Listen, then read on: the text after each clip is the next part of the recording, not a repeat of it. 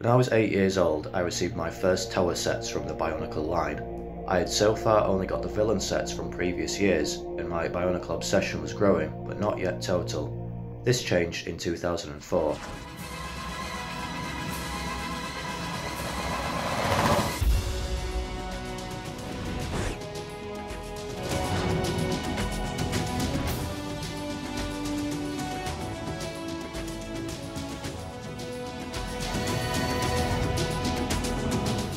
I'm going to talk about the elements of the 2004 story arc and why, as we look back at 20 years since the release of the Toa Metru, why this year of the story remains my personal favourite to this day.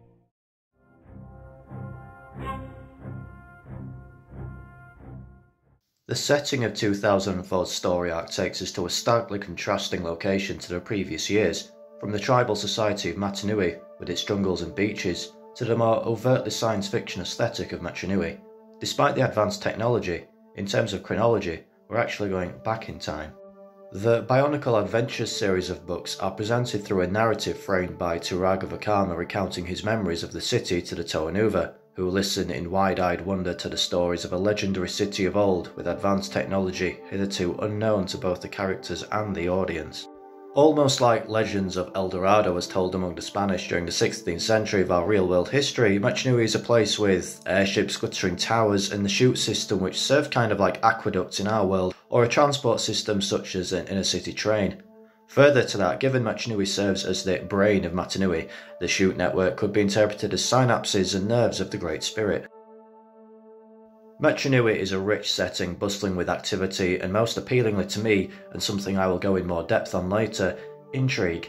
The 6 districts of Metru Nui converge into one central point marked by the iconic Colosseum, which acts as the core of the city and supposedly belongs to all the inhabitants of the city. Even within just this one structure are multiple levels, chambers and prisons that see some of the most crucial decisions taken, with it acting as the seat of power of the Turaga of Metru Nui. Gar Metru is the peaceful, scholarly district of Metru Nui with plentiful access to water and natural features. Most importantly perhaps, it is home to the Great Temple, built to venerate the Great Spirit and incredibly sacred to Toa especially, for it is here where Lee Khan recovers the Toa Stones and later where Six Matoran would use them to become the Toa Metru. Ta Metru is the industrial sector of Metru Nui with the Great Furnace lying at its heart, and is in these fires and forges where Kanoka discs are created, which in turn are made to create Kanohi masks. Lee Metru perhaps epitomises the technological advancement of Metru Nui more than any other district. Here is where the chute system is maintained and new inventions are tested. The arteries of the city that are overseen by the Matoran here snake and wind their way through the rest of the metropolis, transporting goods and cargo to other districts. Supplies are used for construction of sculptures and buildings in Po Metru, which appears like a quarry as Ta Metru does to a metalworks, marked by canyons and dusty plains, where the Po Matoran toil away to construct the infrastructure of the entire city. The workers who call this district home are Metru Nui's backbone. Ko Metru's answer to Ta Metru's furnaces, or Lee Metru's chute towers, are its knowledge towers, dazzling crystalline structures which, in marked contrast to the rest of the city, come to be through organic processes. Grown from a single crystal exposed to liquid protodermis, these structures are where the Ko Matoran observe the stars in an attempt to better understand their future.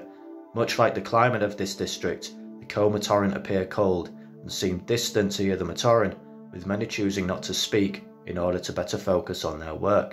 And lastly is Ono Metru, almost a hybrid of Po Metru and Ko Metru, for not only are important things invented and built here, but is home to the Great Archives, a subterranean museum where nearly every species of Rahi known to the Matoran is stored, observed and studied. The archives are pretty much another city of their own, existing right underneath the rest of Metru Nui. With hundreds of levels, sub-levels and maintenance shafts, countless surprises and mysteries call these tunnels home and await discovery. This, I feel, adds so much richness to Metru Nui, as well as its sense of mystery. As a result, the setting really comes across as being lived in, and even has a cyberpunk-esque aesthetic to some parts of it, as I'll expand upon when we come to the story of 2004, where you have mechanical law enforcement drones patrolling the streets, dark hunters on covert missions standing on shadowy alleys, all to create a well-realised setting. In addition to the features of each district, Metru Nui, despite being a city, is home to many species of Rahi and has an ecosystem that coexists with the machinery and processes of the Matoran civilization. Let's start with Garmetru and take a look at some Rahi that can be found here. First are Doom Vipers, first found aboard a cargo hold of a ship docked in the Garmetru harbour. After killing the entire crew, they made their way to the centre of the district.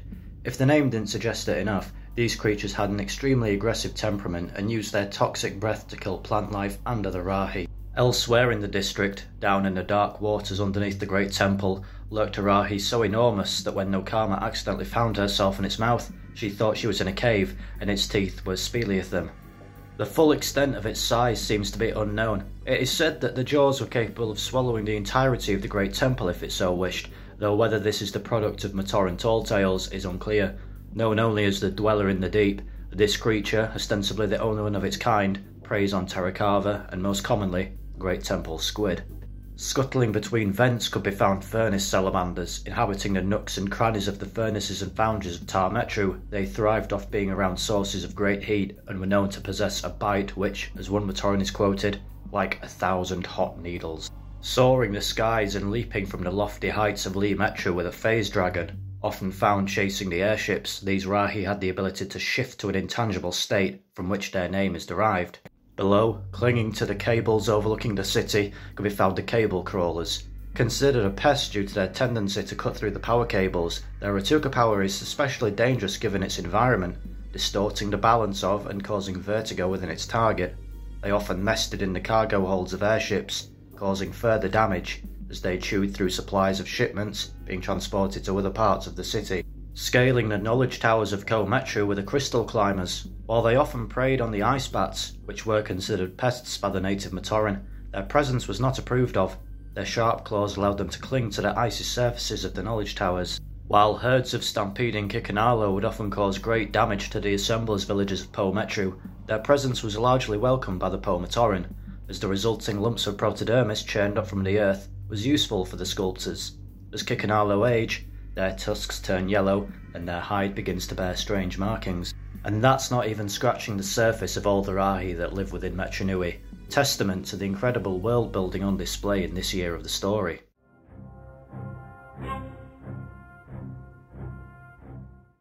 The story of 2004 has an element of intrigue to it that I find just enthralling. The first book of the Bionicle adventures is even called The Mystery of Metru Nui and follows the novice Toa-Metru searching for 6 Matoran and then the great discs needed to defeat the Morbazak plant.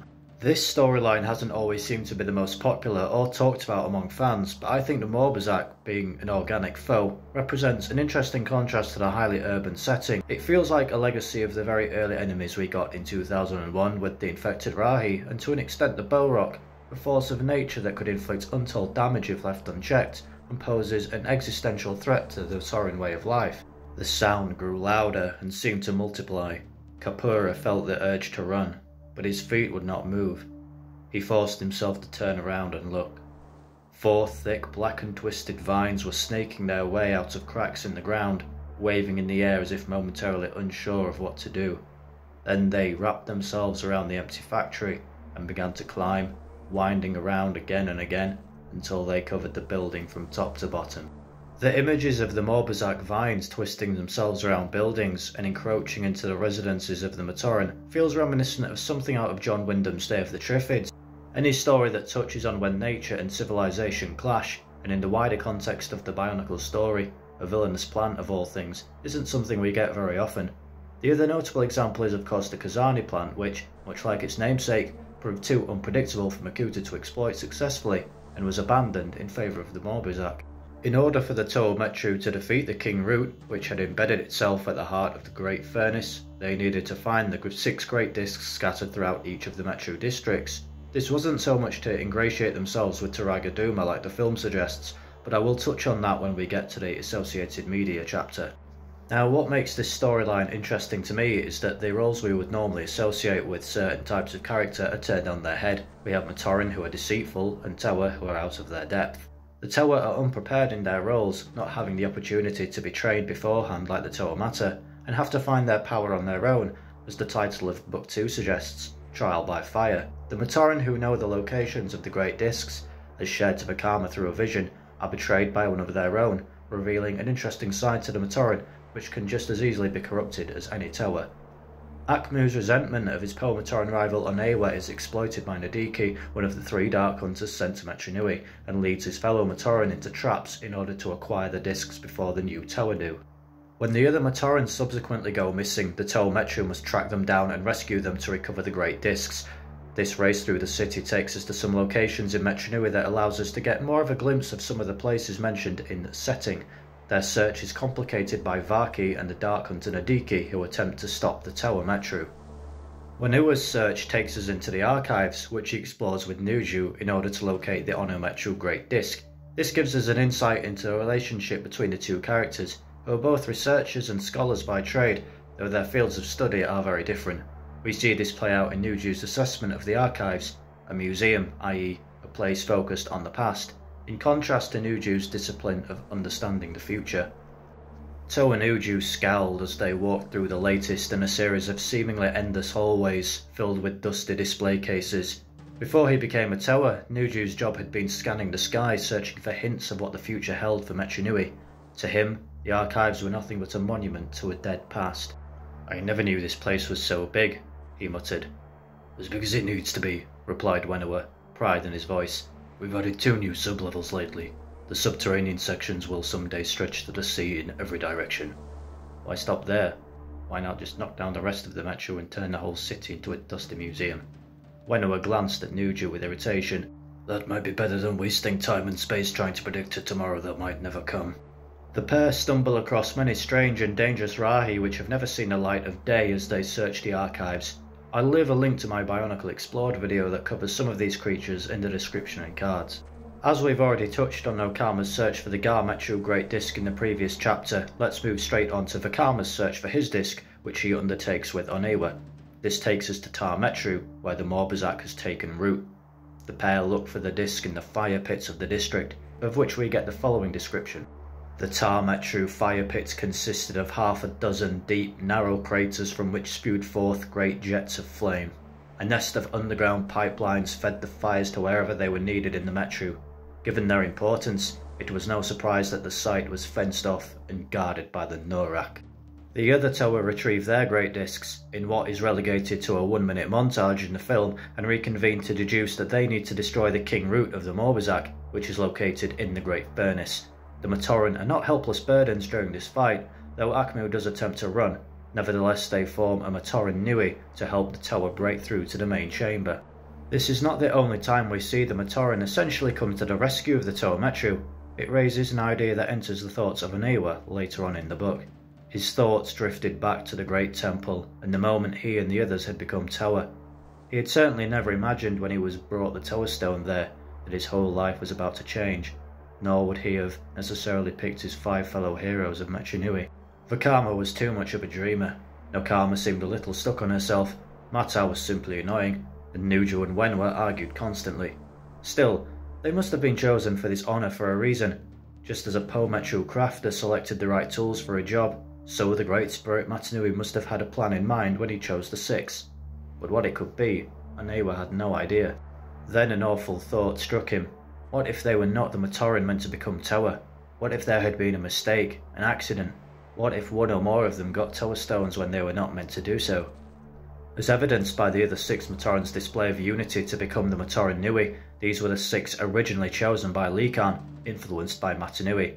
However, the interference of Makuta Teridax changed the course of history, and the original 6 were to never become Toa. As we've come to Makuta, now we come to the part of the story where answers are being sought as to who planted the Morbazak seeds in the first place.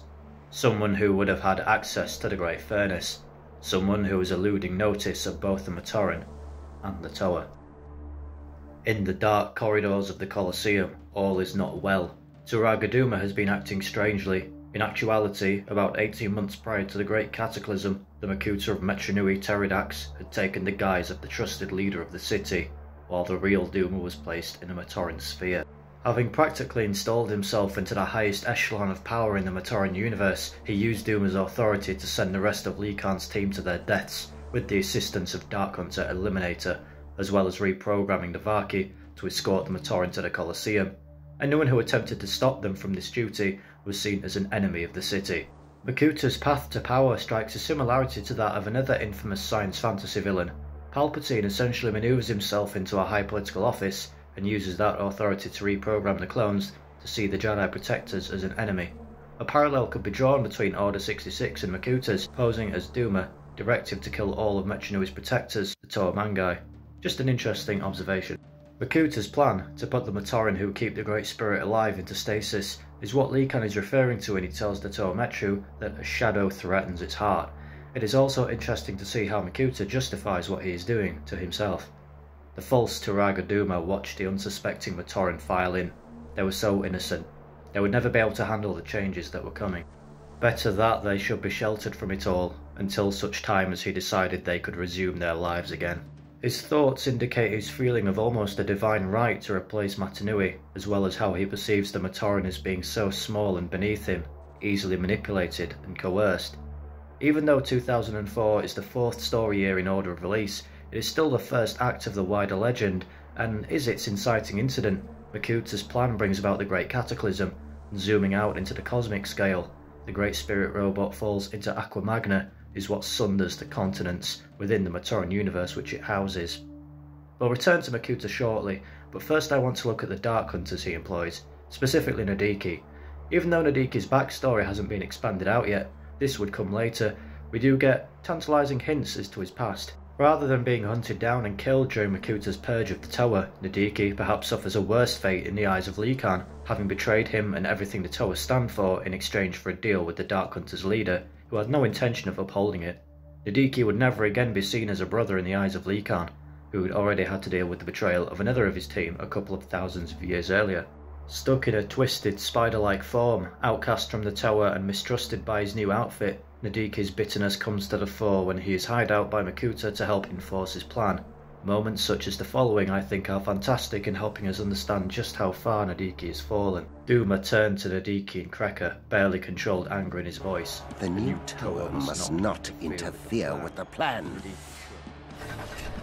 They are mere Matoran in Toa armor. As is our duty, we shall not fail. I find it interesting how Nadiki still holds on to some twisted sense of duty, like he tries to convince himself that he still has the values of a Toa. Just one quick line, a certain word choice, and it tells us so much about the character. I could talk at length about Nadiki, but for now I want to look at his ultimate fate and how that ties into how Makuta is conveyed to us, and how that affects our understanding of him as a character. I'll leave a link below to my Toa Dark Hunter War video, which explores a bit more of Nadiki's story, his relationship to Likan, and contextualises his betrayal. While the Toa-Mechu is separated, with one team on the run and the other imprisoned, Makuta consolidates his power. He is essentially in complete control now. When the Toa-Mechu are finally able to confront him after reuniting, Makuta has no more need of his Turaga form and drops the guise. The Toa attempt to get some of the Matoran to safety through the Great Barrier, a story that is continued in the following book, Voyage of Fear, while Vakama faces off against Makuta for the Kenohi Vahi, which he has just crafted from the Great Discs. Let's take a look at how these events are presented to us in the film.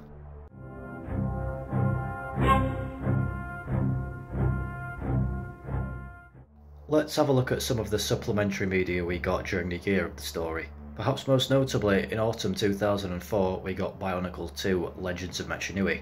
I used to watch this film a lot, and so feels more nostalgic to me than Mask of Light, which I only saw in the years following. Even now, looking back at the 4 we got, Legends is probably the one I can sit, watch and enjoy the most. That said, there are some things about the film that don't quite work. I'll go over some of these, as well as some things which I think do work. The film follows a somewhat abbreviated version of the plot of Bionicle Adventures 4, Legends of Mechanui. Much of the dialogue and scenes are lifted straight from the book. However, events from the previous books are crammed into the film, such as the aforementioned search for the Great Discs. As the Morbazak is not part of the film's plot, the Toa-Mechu seemingly retrieved the discs merely to gain the favour of Turaga Duma, which fails. It is only later by accident that Vakama realises he needs them to create the Mask of Time, an artefact that Makuta would very much like to get his hands on. As he absorbs the power of Mechanui, channeling it into himself through the Colosseum like a conduit, the Vaki, hives, other beings, everything. I don't think Makuta's raw power is showing greater than this moment. Nothing matters to him now. His need for patience, impersonating Duma, the Vaki, the Dark Hunters, they are all as much as his victims as the Matoran are. His killing of the pair, despite the possible repercussions of such an act, is an effective device to show not only Makuta's power at this point, but also his mindset and what drives him. Now, this is at the end of the day a kid's film, so casting an adult critical eye over it is perhaps a little unfair, but some parts of Makuta's portrayal here are also a little off. There's this weird scene shortly after Makuta Duma orders the arrest of the tower and he's in his chamber, while the Makuta's red pair of eyes look back at him. Duma then appears to have a conversation with Makuta, even though they are one and the same at this point. The novelisation of the same scene in the book doesn't really make things clearer. The mask of time is not yet completed. No. But when the great shadow falls, the Vaki will ensure every Matoran's fate. There's no mention of a reflective wall, which is, I think, the intention in the film. Even though we've seen Makuta monologue to himself before, and certainly something he would do, I don't think it quite works here. I think the filmmakers wanted a way for us to get a scene from Makuta's perspective of his plan, but it doesn't really work from that angle either, as we don't learn anything new. To a casual viewer, and certainly to 8-year-old me at the time, when I understood far less about the lore, this scene just makes it look like Duma is in league with Makuta, which, to anyone who knows the backstory well, is utter nonsense and something Duma would never do. If the idea was for this wall to be reflecting Makuta's true form, mirroring his disguise as Duma, then I can see the merit in that idea, but I just don't think it quite lands here. Unless Makuta taking the form of Duma for so long has caused him to take on some of the real Duma's personality, but that's a whole other rabbit hole I won't get into. I think in general these little scenes either hinting or telling us that a malevolent force is posing as Duma are unnecessary, and just having his reveal at the Colosseum would suffice as a twist in my view.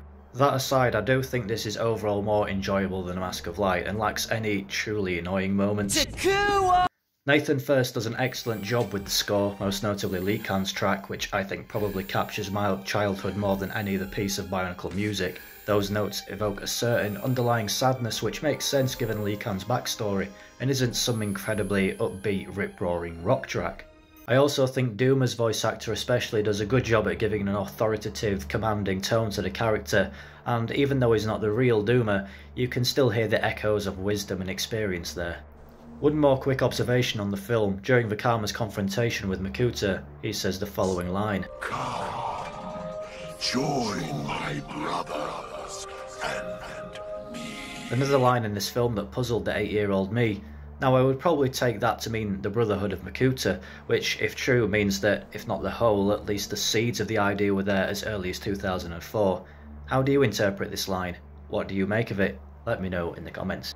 In addition to the feature film, there was a number of bonus material included on the DVD which I used to watch over and over again. Any bit of extra information on this world I just wanted to find out more of and absorb. This included interviews, storyboards, and notably the Machinui Explorer, quick featurettes about certain things in the film, be it locations or characters.